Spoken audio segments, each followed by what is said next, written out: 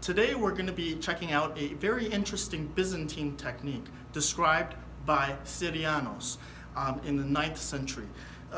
They have, in the Byzantine Empire, they have the conventional Mediterranean draw, they have thumb draws, but there's this one that's basically a Mediterranean draw, but you use 2 fingers instead, and then you secure the draw with your thumb, which I find very interesting. And I want to thank Bucalarius for bringing up this topic, and let's try it out with a 100-pound bow. There are 2 ways of doing it. The first interpretation is just a standard Mediterranean draw, but you lock it with your thumb. So let's try this one first. Now let's try it with the other, which is more of a Scythian variant.